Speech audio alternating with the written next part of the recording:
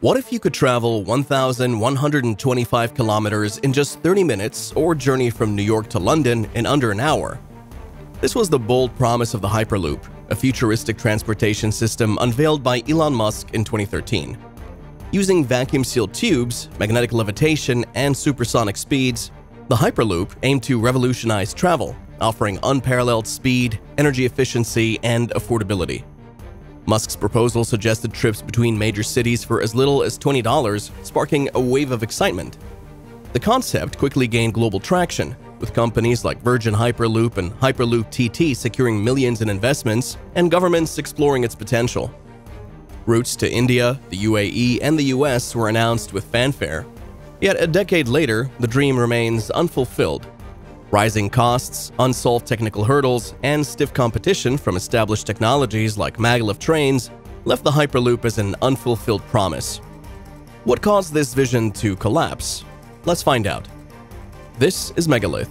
Please subscribe and never miss an update on the best mega projects. In August 2013, Elon Musk introduced an idea that promised to revolutionize transportation. In a 57-page white paper titled Hyperloop Alpha, he laid out a radical vision for traveling faster than a plane, but with the efficiency of a train. Frustrated by California's high-speed rail project, plagued by delays and staggering costs, Musk proposed a revolutionary alternative: a low-pressure tube system where passenger pods would glide on air bearings, powered by linear induction motors and magnetic levitation. The potential? Speeds of up to 1,220 kilometers per hour, faster than conventional trains and even commercial airliners. But could it really work? Musk believed so. Unlike traditional railways, the Hyperloop would be built on elevated pylons, reducing land acquisition costs and minimizing environmental disruption.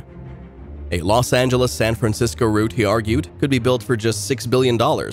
A fraction of the $89 to $128 billion price tag of California's high-speed rail project.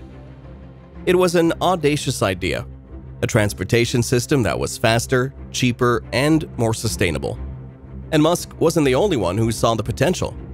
Soon, startups like Virgin Hyperloop One, Hyperloop Transportation Technologies, and Transpod jumped into the race, each with their own innovations.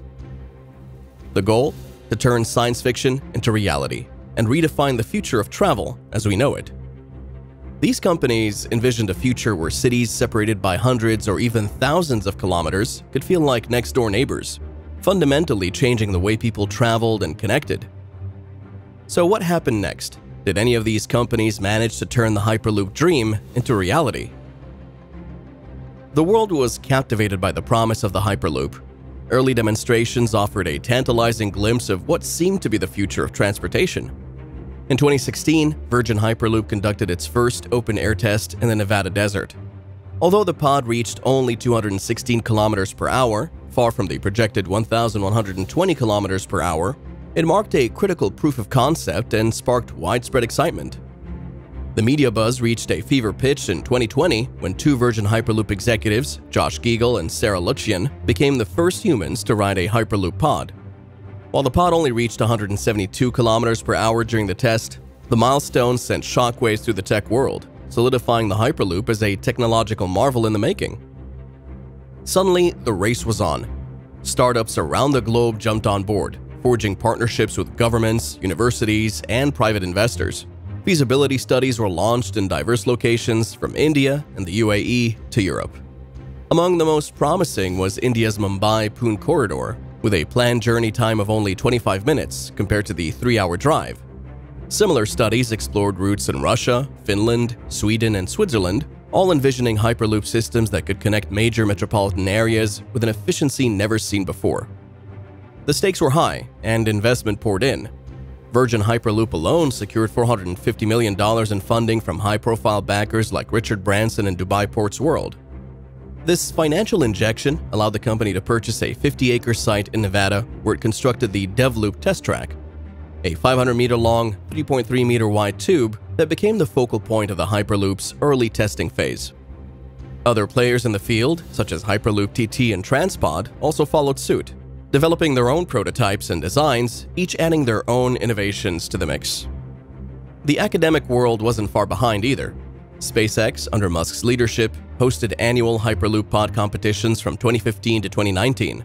These events invited engineering teams from universities worldwide to design and test small-scale models of Hyperloop pods. In some instances, speeds exceeded 320 kilometers per hour, showcasing the system's immense potential and igniting the imaginations of the next generation of engineers. The vision of a high-speed, sustainable transportation network that could connect distant cities seemed almost unstoppable. With its sleek designs, media buzz, and futuristic renderings of pods and stations, the Hyperloop became a symbol of innovation. For a moment, it felt as if the Hyperloop could truly revolutionize transportation and usher in a new era of mobility. But as excitement over the groundbreaking Hyperloop concept grew, the reality beneath the surface told a different story. From the very start, Hyperloop projects faced significant financial hurdles. Despite raising hundreds of millions from private investors and venture capital, no Hyperloop company was able to establish a sustainable business model. Elon Musk's original estimate of $6 billion for the Los Angeles-San Francisco route quickly proved to be overly optimistic. Virgin Hyperloop's projected cost per kilometer soared to $100 million, far exceeding that of traditional high-speed rail. The immense costs of building the complex network of vacuum tubes, pylons, and pods, combined with the need for cutting-edge engineering and manufacturing, made the project even more expensive. Governments, initially intrigued by the futuristic technology, hesitated to commit public funds to such an unproven concept. While discussions with potential partners in India, the UAE, and Europe were explored, few of these negotiations resulted in tangible projects. As time passed, investors grew increasingly wary, especially as deadlines were missed and promised returns failed to materialize. Virgin Hyperloop, which had raised an impressive $450 million, eventually found itself struggling to pay its bills, let alone bring its ambitious promises to life. The technical challenges facing Hyperloop were just as daunting. One of the biggest obstacles was maintaining a vacuum over such long distances. The energy required to sustain low-pressure conditions in the tubes was far greater than originally anticipated, making the system less energy efficient and sustainable than initially promised. On top of that, the tubes had to withstand extreme temperature fluctuations, earthquakes, and various structural stresses. Elevated tubes on pylons, meant to reduce land acquisition costs, also created their own set of complications. To accommodate thermal shifts, expansion joints were required, but these added not only to maintenance costs but also posed potential safety risks. Engineering tubes capable of enduring natural disasters like earthquakes and high winds only further complicated the project. And if these challenges weren't enough, the issue of hydrodynamic instability and floating tunnel designs added another layer of complexity. Conceptual tests revealed that mid-water floating tunnels suffered from unstable equilibrium. The forces from waves and currents posed significant risks, making the development of transoceanic Hyperloop systems even more difficult. While the idea of the Hyperloop sounded futuristic and luxurious, the reality for passengers was far less appealing. Imagine boarding a pod that prioritized aerodynamics over comfort. The interiors were cramped, small, and enclosed, designed more for speed than for relaxation. With no windows, passengers had to rely on digital screens for entertainment and simulations of the outside world. But could this really be the future of transportation? Rapid acceleration and deceleration created a whole new set of challenges. For many, the constant start and stop motion made the experience uncomfortable, and prolonged exposure could easily lead to motion sickness. Efforts were made to improve the design, adding greenery and wood textures to give the pod a more welcoming feel, but ultimately the overall experience wasn't something that could easily win over the general public. What about the hype? Despite its theoretical appeal, the Hyperloop struggled to make real-world headway. Initial feasibility studies in countries like India and the UAE generated excitement, but the lack of any full-scale operational system left many potential partners skeptical. Unlike high-speed rail, which had decades of proven reliability and efficiency, the Hyperloop remained, at best, an untested concept. Did the tests offer any hope? Virgin Hyperloop's test track in Nevada, considered the most advanced system at the time, achieved speeds far below expectations. In 2020, the test with human passengers reached just 172 kilometers per hour. Similar to existing high-speed rail, but nowhere near the promised 1,120 kilometers per hour. With results like that, the dream of the Hyperloop began to look more like an unrealistic fantasy than a revolutionary leap forward. In the face of this, the Hyperloop found itself up against fierce competition from established technologies. High-speed rail systems like Japan's Shinkansen and China's Shanghai Maglev had already demonstrated proven reliability, safety, and efficiency, offering speeds of up to 600 kilometers per hour. While these trains weren't quite as fast as the Hyperloop's theoretical 1,120, they were operational, accessible, and trusted. Even maglev trains, which share some technological similarities with the Hyperloop, didn't require the additional complexity of maintaining a vacuum. These trains proved more cost-effective and practical, with countries like South Korea and Saudi Arabia investing heavily in maglev technology instead. So when did the Hyperloop's dream truly come to an end? The tipping point came in 2023, when Virgin Hyperloop One made a significant move. It shut down its passenger division. This effectively marked the end of the Hyperloop as a viable transportation solution for people. Startups like Zeleros and Hyperloop TT pivoted to focus on cargo applications or drastically reduced their operations. Despite years of hype, substantial investment, and numerous tests, no Hyperloop prototype had come close to achieving the promised speeds.